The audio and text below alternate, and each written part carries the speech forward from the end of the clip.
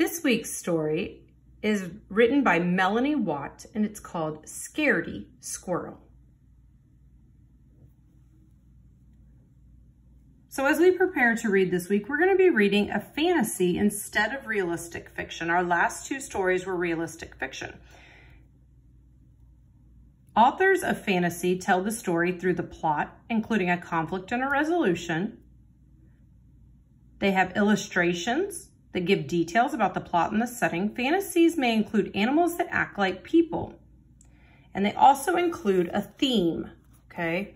So over here, we have Scaredy Squirrel, and I'm pretty sure he is going to do things like humans do, which makes it fantasy because animals don't really act like that. Here's our critical vocabulary: venturing, predictable, emergency, consult, distract, and drastic. Okay, here we go. Scaredy Squirrel never leaves his nut tree.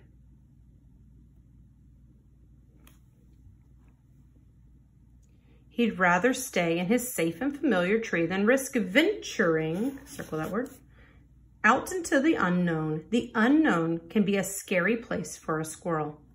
The unknown. Okay, down here it says venturing. If you are venturing somewhere, you are going somewhere that is unfamiliar and may be unsafe. So we know that un is a prefix that means not, right? So if you have unknown, it means not known. And down here we had the word unsafe, means not safe. We even had the word unfamiliar. So if something is familiar, you're used to it. It's normal. And if it's unfamiliar, then it's not. Okay? We know that Scaredy stays in his tree. He doesn't want to go into the unknown. A few things Scaredy Squirrel is afraid of: tarantulas, poison ivy, green Martians, killer bees, germs, sharks. I'm thinking about the setting and using what I know in my schema, and I know that sharks are not normally found in the forest, which is where it looks like he lives, but I do see water there. I'm going to keep reading because I'm not quite sure. So he's perfectly happy to stay right where he is. So he is scared of lots of things. Ah, that's where he got his name from, Scaredy Squirrel. Aha, take a look at this picture here. We see advantages of never leaving the nut tree. Advantages are good things, like positive things. Disadvantages of never leaving the nut tree, those are kind of negative things. So let's start on this side. The advantages of never leaving his tree is that he has a great view. He has plenty of nuts to eat. It's safe. And there's none of these things that he's scared of. But the disadvantages, the negative things of never leaving the tree, are that it's the same old view, the same old nuts, in the same old place. All right? Same, same, same. Look at the bottom down here. Kind of like a little diagram, along with almost like a little timeline here. Monday, he's here. Tuesday, he's here. Wednesday, Thursday, Friday, Saturday, Sunday. Same tree. In Scaredy Squirrel's nut tree, every day is the same. Everything is predictable. All is under control. So predictable says if something is predictable, it is just as you expect, with no surprises. Scaredy Squirrel does not like surprises. Doesn't like surprises.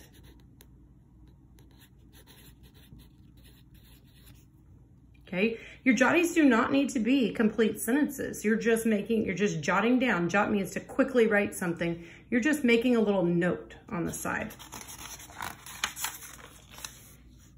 Okay, another text feature that I see here is a timeline.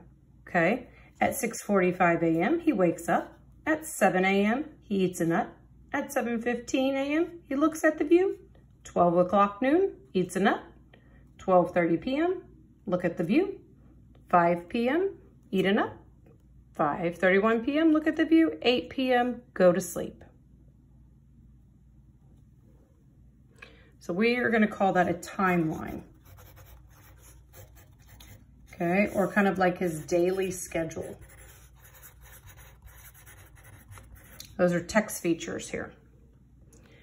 But look at this capital, this bold print. But let's say, just for example, that something unexpected did happen. You can rest assured that this squirrel is prepared. A few items in Scaredy Squirrel's emergency kit. So over here, I'm going to write, he is prepared. He's prepared with a parachute, bug spray, masks and rubber gloves, hard hat, antibacterial soap, calamine lotion, net, bandage, sardines.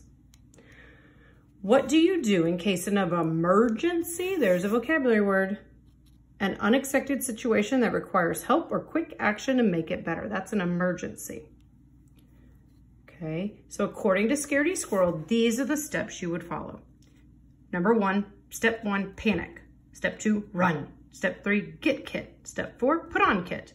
Step 5, consult exit plan. Consult means to look at or to find information. Step 6, exit tree. If there is absolutely, definitely, truly no other option. So you're going to read, continue to read to find out what happens to the rest, in the rest of the story of Scaredy Squirrel. And you're going to read until you get to page 98. And then you're going to answer on page 99 these 3 collaborative discussion questions.